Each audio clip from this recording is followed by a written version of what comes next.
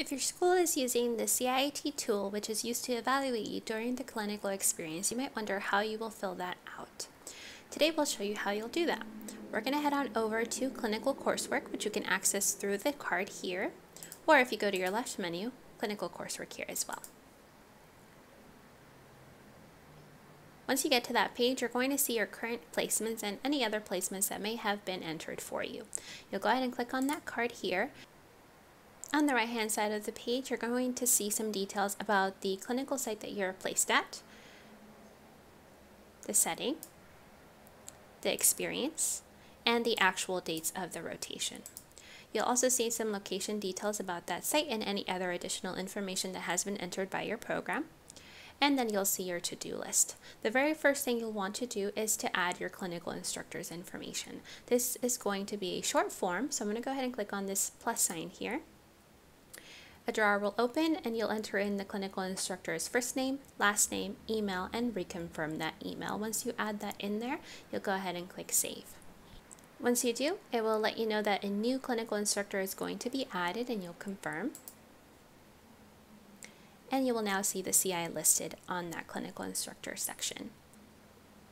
Next, to start the CIET, you'll head on down to the evaluation section. If your school has assigned any other evaluations for you to fill out, you will see those listed here as well, but you'll focus on the CIET here. You'll see when the midterm is due and when the final is due, and the actual status. So right now, we have not started yet, so that's the Get Started icon there that you'll see. To get started, you'll click on the actual CIET link here.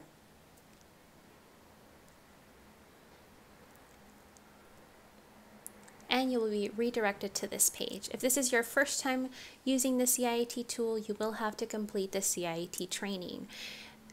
Please read the instructions up at the top here. Make sure you click on the link for the video. And once you have watched the video, come back and take the quiz. In order to pass, you do need a 75% on the training, which means you will have to get at least 15 out of 20 questions correct. You'll go through the training and make your selections. Once you have entered in all of your answers, you're going to click on Submit. Once you do, you'll see a pop-up that lets you know whether you passed or not. If you scored less than 75%, it'll give you that score and it'll ask you to click OK to retake the training. Once you click OK, if you did not pass, you will be on the training quiz again and you'll retake it. Once you do pass, you'll click OK and you will be redirected to the CIET. At the top of the page, you will see some instructions as well as some links that you can use to review information provided to you. As you scroll through the page, you're going to see all of the sections that you will be completing. And on the right hand side, you will see the actual form.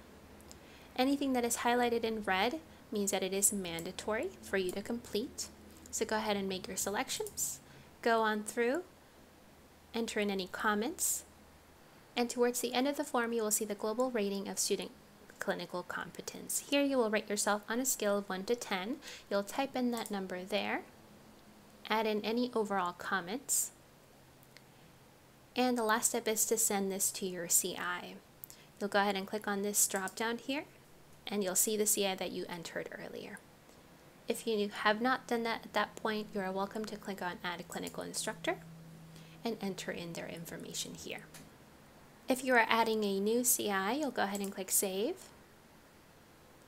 and you'll confirm. Once you do, you'll go ahead and click on this drop down one more time, and you will now see them listed. Go ahead and select your CI and click Submit. If you miss any of the comments or questions, it will let you know that you need to fill in those mandatory fields before you can submit the form.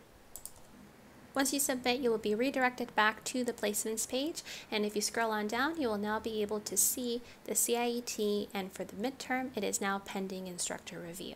Once your instructor completes their portion of the CIET, it will be sent to the school for them to review, and once your school has reviewed the CIET, you will then be able to start your final. If after sending your CIET to your clinical instructor, you realize that the email you entered is wrong, or your clinical instructor lets you know that they did not receive an email, you can resend it to them or update their contact information to make sure they receive the CIET. If there is a typo in the email, to edit that, you'll click on the edit pencil and you can edit the email ID here. You'll click save and confirm. If there was no typo in the email and you just have to resend it, go ahead and click on CIET.